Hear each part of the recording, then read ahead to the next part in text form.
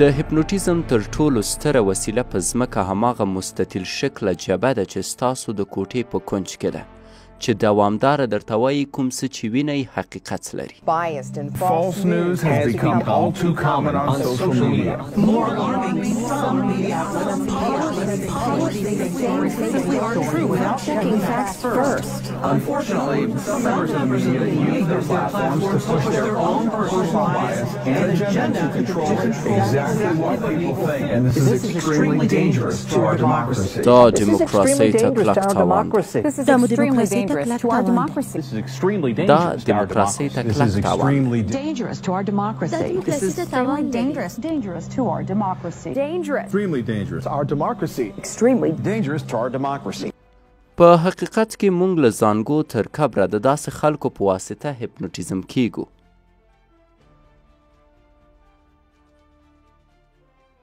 د خبرونو ویاندویان، سیاستمداران، معلمین او اساتید موږ مکررا پروګرام کیږو تر څو نړۍ په یو ښکاره شکل سره وګورو. سحر یو حقیقت دی چې خلک یې ازمایي او یو ډول ازمایل یې د سترګو په واسطه ترسره کیږي. د سترګو اغوا یا دوکه د تلویزیون د پردې په واسطه چې ورته د سترګو جادو وایي. تعرض الفتن على القلوب كالحصير. غواړم دا حدیث وژباړم. حصیر یوه پاڼه بلل کیږي لکه مټریکس داسې چې له عمودي او افقي ګنډو جوړه یوه پاڼه ده، یوه صفحه ده. او رسول الله صلی الله علیه وسلم فرمایي فتنه د پاڼې په شکل زړونو ته ننداره کیږي چې له دوه ډوله خطوطو رامنځته شوي، افقي او عمودي. دا یو تلویزیون دی، دا نو هماغه حصیر دی، یوه پاڼه. او رسول الله فرمایي فتنه د پاڼې په شکل زړونو ته ښودل کیږي او په دې شکل شیطان زړونه تخریب کوي. تاسو ته مکررا فتنه په تلویزیونونو او فلمونو کې ښایي تر څو چې خلک فحشا او فتنې ته مخه کړي. که چیرته په دې برخه کې ټولو هغه څېړنو ته وګورئ چې ترسره شوي، نو وبوینئ چې د رسنیو خشونت نه یوازې د کمیت له اړخه بلکې د ګرافیک، شهوت او وحشت له اړخه هم بیخي ډیر شوی دی. دا د شیطان ګامونه دي. که چیرته 1940، 1945، 1950 او 1960 کلونو فلمونه وګورئ، وینئ چې آهسته آهسته مخته لاړ دي او په دې شکل خلک دوکه کوي. په همدې تګلاره شیطان تدریجي مونږ ځان ته جذبوي. دا د شیطان ګامونه دي. فلم ګورئ چې پکې جګړه ده، دا د شیطان ګام دی.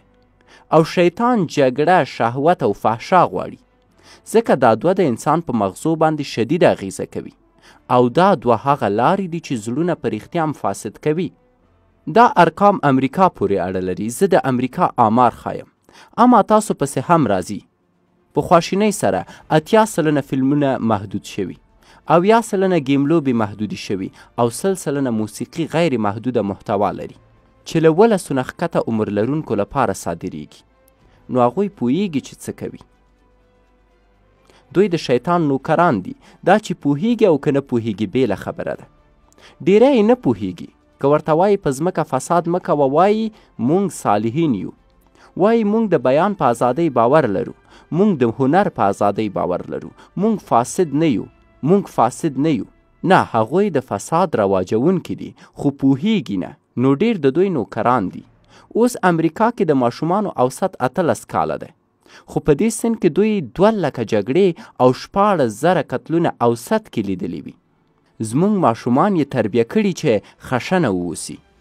دا اوسط یوازې د تلویزیون له کتو برسیره شوی چې له 5 ساعتو تر 11 ساعته یې ورځ کې ویني. البته په امریکا کې هره ورځ 99% کورنۍ حد اقل هلته یو تلویزیون لري. په اوسط ډول 2.4 تلویزیونه هر کور کې راځي. سمه ده. ځینې 5 تلویزیونه لري، ځینې په هره کوټه کې یو تلویزیون لري. 50% د امریکا ښاریان د کیبلي شبکو لپاره پیسې ورکوي. 40% یې چې له حده ډیر تلویزیون ویني. له 2 کالو ډیر عمره ماشومان په اونۍ کې تقریبا 40 ساعتونه ډیر تلویزیون ته کیني. له 2 الی 11 کالو ماشومان په اوسط شکل 40 ساعته اونۍ کې تلویزیون ویني. 50% ماشومان چې له 4 تر 6 کالو دي ورنه پوښتنه شوې چې تلویزیون وینئ یا پلار سره کینئ، کوم یو ښه دی؟ ویلی دي چې تلویزیون راته ښه دی. زده کوونکي په امریکا کې په اوسط ډول په کال کې 900 ساعته ښوونځي کې دي او 1200 ساعته تلویزیون ویني. سمه ده؟ د وخت په تیریدو سره ښوونځی خلاصیږي. عجیبه ده. 6,000 وارې 10 ثانیوي اعلانونه په کال کې تاسو وینئ. او پوهیږئ دوی ورته څه وایي؟ اوس یو مهم پیغام زموږ له مالي ملاتړ اورو. په عربي کې پیام ته رساله وایي. دا اصلي لامل دی. هغوی له تاسو غواړي چې شیان یې واخلئ او ویې کاروئ، ځکه دا د مصرف کولو لپاره یوه لاره ده. کارتونیان ډیر جدي دي. دا کارتون د ځوانانو لپاره ده. کوم چا چې دا کارتون جوړ کړی هغه یو ملحد دی، په هیڅ شي باور نه لري او هر څه مسخره کوي او بدبینه دی. ماشومان دا کارتوني ویني او ډیر مشهوره کارتوني ده. دا یوه صحنه د روح او پیریانو په اړه ده. د سکوبي ډوبي کارتوني دا هر څه له ځانه سره لري. دا ټول کارتونیان تاسو ته عرضه کیږي او ستاسو ماشومان له همدې سره رالویږي او باید جدي فکر وکئ. دا کثافت هغوی زده کوي او ورباندې عمل کوي. باید فکر وکئ چې کله مو ماشومان پرېږدئ کارتوني وویني نو د هغوی له مغزو سره څه کیږي. ماشومان څه چې ویني هغه تقلید کوي. اوس ملیفیسنټ وګورئ. ډیزني تل داسې فلمونه جوړوي چې باید یو جادوګره پکې یوه اتله اوسي. اوس ماشومان هغوی خوښوي. دا فتنه ده. پخوا به یې جادوګران یوه زړه وحشتناکه ښځه وه، خو د وخت په تیریدو سره اوس دا توپیر کوي. اوس جادوګر داسې تشبیه کوي چې هغه یوه ښکلې او مجبوره ښځه ده. ورته یو ماسک اغوندي او په دې شکل موږ له لارې بېلارې کوي. شیطان موږ په تدریج سره منحرف کوي. دا څه دي؟ ولې دا کار کوي؟ ولې مو په سر ښکرې دي؟ مونږ انسانان یو، پیریان خو نه یو. او بیا دا علایم وګورئ. ولې له دې سمبولونو نه استفاده کوي؟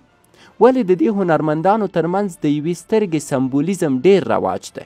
ما نه دی لیدلی چې یو نارمل انسان دې داسې وکړي. هغوی ولې داسې کوي؟ ځکه دا یې دین دی. هغوی یو سترګې خدای ته عبادت کوي. ولې هغوی زموږ ماشومان یو سترګې کرکټر سره اشنا کوي؟ ولې دا ټول د یو سترګې شیان؟ موخه څه ده؟ ولې ټول سمبولونه یوه سترګه لري؟ د US 650 614 8882 پر بنسټ د ډیرو تلویزیونونو مانیټورونو صفحې کولی شي کمزوره الکترومقناطیسي میدان خپور کړي چې په 0.6 HZ او 2.4 HZ کې لیږدول کیږي او زموږ احساسي برخه تحریک کولی شي. فیزیولوژیکي اغیزې د پوستکي د تحریک په ځواب کې د یو فرد لخوا په ازمایښتي شکل لیدل شوي. دا امواج ستاسو رفتار کنټرول کوي. دا یعنې دا امواج ستاسو په مغزو منفي اغیزه کوي او لامل کیږي چې ستاسو مغزه د هغې په اساس عکس العمل څرګند کړي او ستاسو مغزه تیاروي چې پر تلویزیون هر څه چې وینئ ورباندې باور وکئ. او کله چې تاسو تلویزیون ګورئ تاسو د مغزو یو حالت ته ځئ چې تاسو د هیپنوټیزم، ترانس یا اعتیاد سره مخ کوي او دا سیستم دومره کره دی چې د نیمه پوهېدو او ریښتیني حالت سره مو تحریک کوي تر څو نړۍ ته په یو ځانګړي شکل وګورئ. هغوی غواړي څه چې زموږ په سر کې دي تلقین کړي تر څو هغه نړۍ چې دوی یې پر موږ لیدل غواړي وګورو. د حضرت محمد صلی الله علیه وسلم د وینا پر بنسټ د قیامت یوه نښه دا ده چې دیش به خلک سره نښلوي او صله رحمي به له منځه ځي. إن من علام الساعة وأشراطها أن تواصل الأطباق وأن تقطع الأرحام. دا زما لپاره د رسول الله صلی الله علیه وسلم معجزه ده.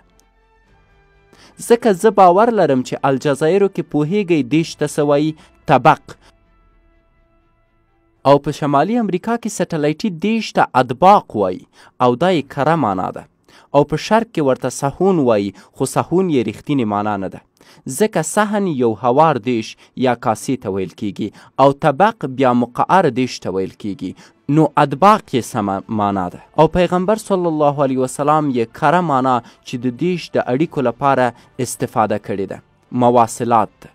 پیغمبر وایي تواصل الاطباق دیشونه په دوامداره شکل په اړیکه کې دي او خلک صله رحمۍ او کورنۍ اړیکو نه لرې ساتي. په بل عبارت خلک کورونو کې کینی او تلویزیون ویني خو خپل ګاونډي سره لیدنه نه کوي.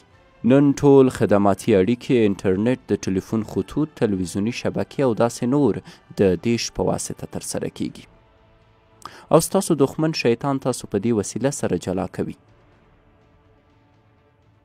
وګورئ تاسو یوازې یاست که سره یو ځای هم اوسئ. راتلونکي نسل سره به څه کیږي که داسې دوام وکړي. تاسو مسؤلیت لرئ چې اساسي ارزښتونه ورزده او هغوی له منفي اغیزو لرې کړئ. ستاسو ځینو به زما لیکنې د تلویزیون یا نوي خدای په اړه مطالعه کړې وي. کوچنۍ خبره چې تر اوسه مې نه ده ویلې دا ده چې تلویزیون د شیطاني قانون د عبادت لپاره په ټولنه کې د نفوذ نوې وسیله ده. انټون لاوي د شیطان پرستانو بنسټ ایښودونکی. طوفان راځي او په مقابل کې ژغورل ځای نشته. اوس هیڅ چت نه لرو ځکه سټلایټ له چت مخکې لاړ دی. نو سیګنالونه مو کور ته دننه کیږي او تاسو ژغورنځای نه لرئ. د قف اصحابو څه کار وکړ؟ غر ته وتښتېدل او دا هغه څه دي چې له دجال مو ژغوري. تاسو هم سوري کې اوسئ او له دې شیانو ځان وژغورئ. ستاسو کور دارالاسلام دی. کورونه مو وساتئ او شیطان پرستان مه پرېږدئ وردننه شي. ماشومان مو وساتئ. هغو معصوم او بېګناه دي. وګورئ هغوی ښکلي دي. هغوی تیار دي چې لا اله الا الله محمد رسول الله په فطرت زده کړي. هر څه چې ووایئ باور پرې کوي. خو که دې شیانو ته یې پرېږدئ نو ورباندې به باور وکړي. د بلې برخې په تمه اوسئ.